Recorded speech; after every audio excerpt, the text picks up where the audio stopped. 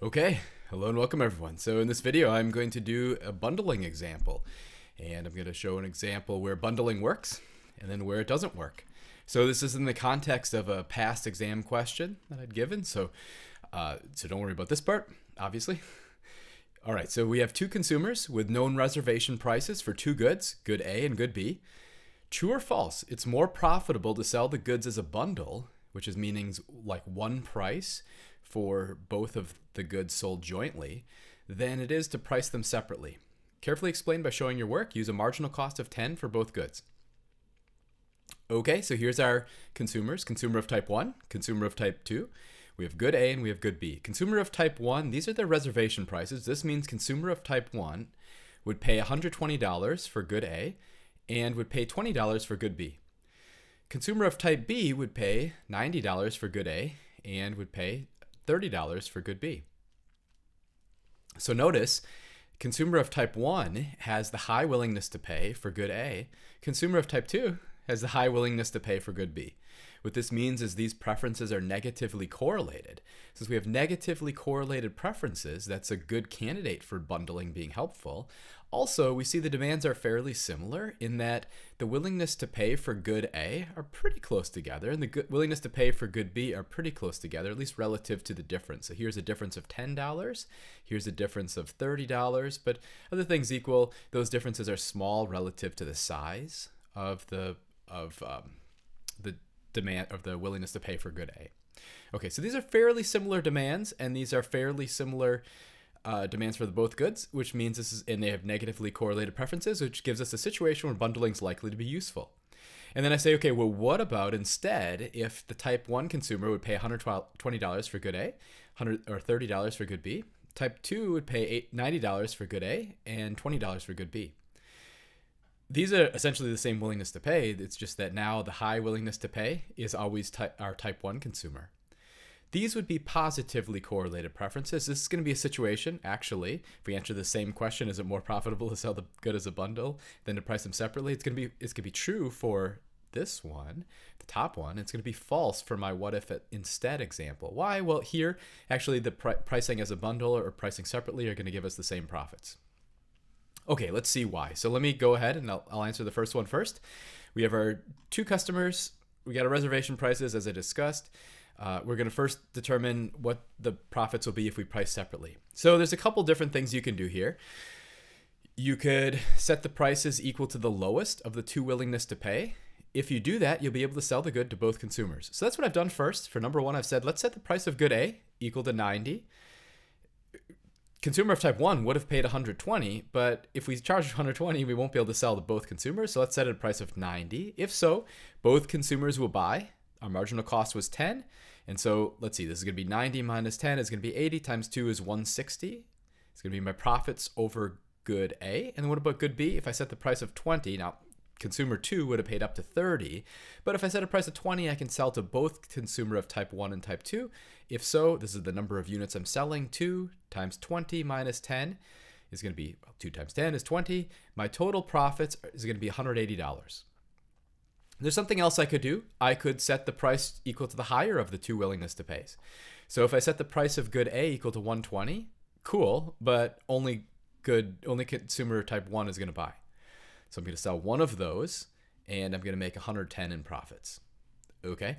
What about consumer of type, or what about for good B? Suppose I set that up to consumer of type B's willingness to pay. That's 30. They're the only ones going to buy. Well, it turns out now my profits are going to be 20 for good B. Overall, my profits are 130. So that's worse. Now, there's some intermediate things I could do. I could set the price of good A equal to 90, and I could set the price of good B equal to 30. I could set the price of good A equal to 120, and the price of good B equal to 20, meaning I could set one equal to the maximal willingness to pay and one equal to the lower willingness to pay. So I'd sell one of the two goods to both, and I'd sell the other good to only one of them. Well, looking at these numbers, we can see that's actually not going to be more profitable than 180. When would that be a case that you would rather set at least one of them separate, or maybe even price separately? When would be a case that bundling is not going to be useful? Well, if the demands were very different. So look at what's happening here.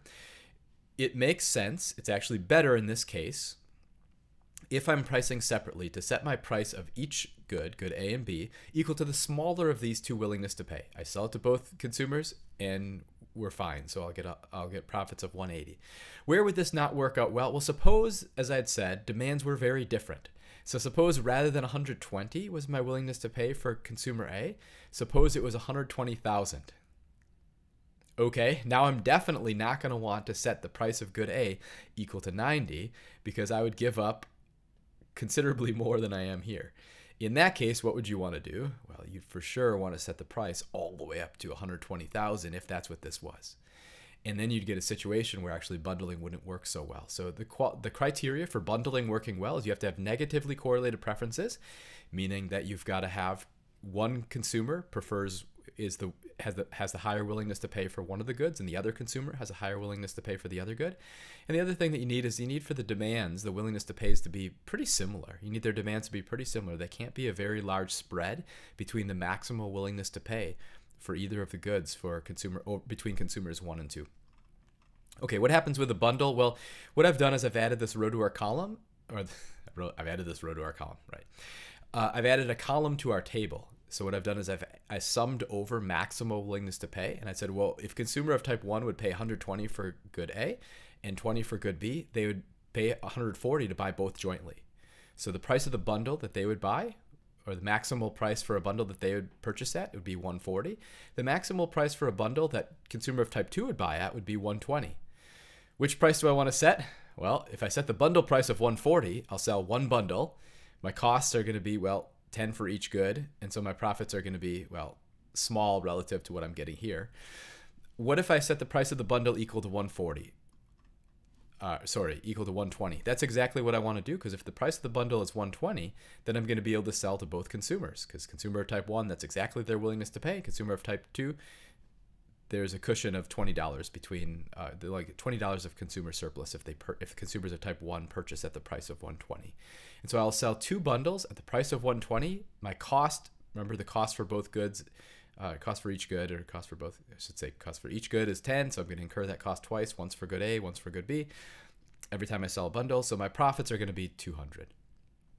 Here it's better to sell the bundle. What's going on? We have negatively correlated preferences. Okay, well, what about my other example where we said, suppose now consumer of type 1 always has our maximal willingness to pay.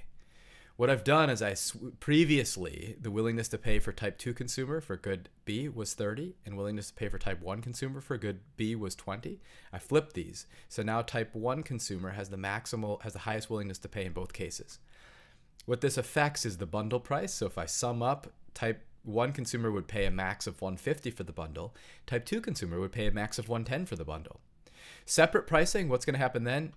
It's going to be exactly the same. So let me actually come back to the bundle in a second. If I price separately, I could set the price of good A equal to 90, and I could have both consumers buying. Good B equal to 20, and have both consumers buying. It's the same situation. If I price separately, that's exactly what I want to do, and I'll get a maximal profits of 180. If I set the prices all the way up to the maximal willingness to pay, I'm actually just ignoring my type 2 consumer. Could do that, then my profits are 130, and that's if I'm pricing separately. So I price separately. So what if I set the price of the bundle though? What if I sell my bundle at a price that both will buy? Okay, so the bundle price that I'm going to get them both to purchase at will be 110. Otherwise, if I set it at 150, I'm going to sell one bundle, and then my profits would be this 130, because it'd be the 150 that I'd sell the type 1 consumer minus the marginal cost of 10 for each good. So my profits would be 130. Or if I set my bundle price equal to 110, cool, I'll sell that twice, once to each consumer. Every time I sell the bundle, I incur 20, so marginal cost of 10 for each good. And so my profits are going to be 2 times 90 or 180. That's exactly the same. So here, if we have positively correlated preferences, it's not better to bundle. Positively correlated preferences, it's not harmful to bundle, it's just not useful. Right? So in order for bundling to be useful, we have to have negatively correlated preferences. One person has the high willingness to pay for one good, one person has a high willingness to pay for the other good, and the demands have to be fairly similar. So, okay, I hope you liked the video.